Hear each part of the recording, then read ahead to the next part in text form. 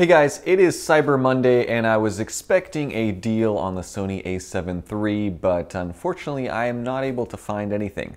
The best I did was I found a deal on a bundle for the a6000, which I'll link down below on Amazon. Anyway, this video I am going to be checking out a lens sent to me by Meike. This is a 25mm f2.0 lens, and it looks very, very interesting, at least from the box. So let's check out how it comes packaged first. All right, and this is the box that it comes in, standard Meike packaging, white. Nice picture of the lens on the front, 25mm. This is an APS-C lens, f2.0 multi-coated, and another picture on the back. So once you open it up, you get some foam padding, a nice microfiber carrying pouch, no branding on it, and the lens itself.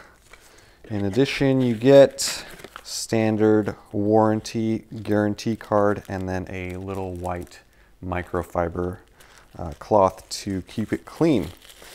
So let's open this thing up.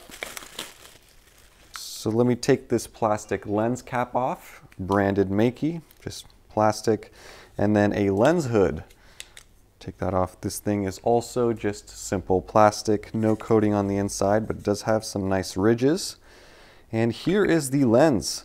I have to say it looks very nice. It looks like a step above the other kind of inexpensive lenses that are in this focal length. Around the front, Meike branded, multi-coated, 25mm 2.0. Minimum focusing distances are 0.84 of a foot, 0.25 of a meter, and then 55mm filter thread. No electronic connections. This is a manual only lens.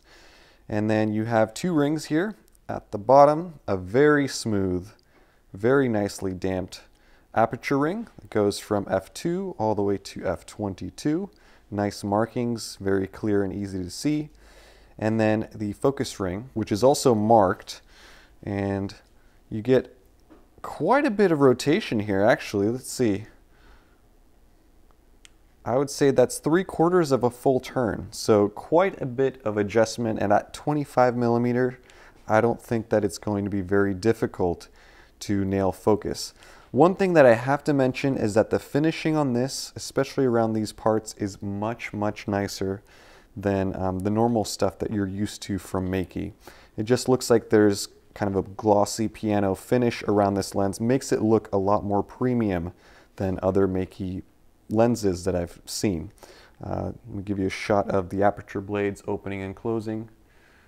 So very excited to mount this on the camera and see what sort of images we get. So let's do that next. And here it is on my a6000. It looks nice and premium. The finishing looks amazing on it, and it does make the camera look nice and expensive. It is a long lens, however. It's a bit longer than the Sigma 30mm. For comparison, there you go.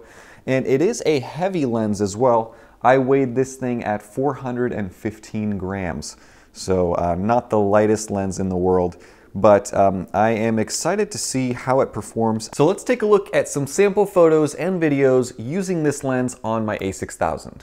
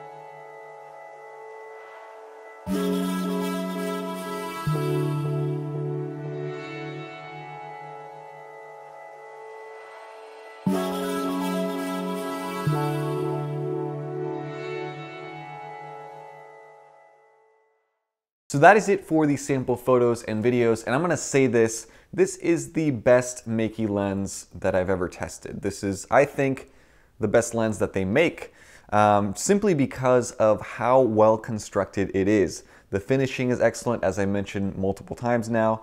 The focus ring is just perfectly damped, very smooth, very easy, has a ton of space for focusing. Minimum focusing distance is very nice and short. The aperture ring is also very, very smooth. I would have preferred a clicked aperture instead of the declicked option here, simply because when you're using this lens out, both of these rings are so smooth and similar feeling that on occasion you might mistake one for the other. Optically, I think the images are great, as are the colors. 25mm is a very usable focal length. It's good for everyday use. You can use this indoors, you can use it outside, you could use it as a street photography lens. If you get close enough to your subject, you can use it as a decent portrait lens as well. Great for group shots, as you guys saw in the sample photos. So it's very usable. Distortion is well controlled on this lens. Wide open at f2, images look great in the center. They're nice and sharp. In the corners, they're decent, but they are a little bit soft. There is quite a bit of chromatic aberration as well in the center and in the corners if you're shooting against a bright backdrop, as you would expect. This lens is very easy to use and it feels very premium. Dare I say it is approaching on Rokinon levels of fitment and refinement. It is that good, and coming from Meike, that is awesome. There, however, is one negative point, and that is the price. This thing is $230, which is a bit on the pricey side when you are taking a look at a manual focus lens, especially one from Meike, which is known for its budget-friendly offerings in the Sony E-mount lineup. If this lens was $150, I would tell everyone to go out and buy it, but at $230, you are very, very close, maybe $100 away from the Sigma 30mm f1.4, which, as we all know, is an amazing lens. It's definitely sharper than this thing. In fact, I took a couple of sample photos side by side, and you could see that the Meike does keep up somewhat in the center, but as you move to the corners, the Sigma is definitely the sharper lens. As well as the bokeh, you'll notice a difference here in the fact that the Sigma 30mm has nice and creamy bokeh balls versus the slightly outlined bokeh balls of the Meike lens. When you factor in the excellent resale value of the Sigma 30mm lens, as well as the excellent autofocus that's greatly improved with the new firmware update, the faster aperture at f1.4, better for low light, also creamier bokeh, and I prefer the 30mm focal length over the 25.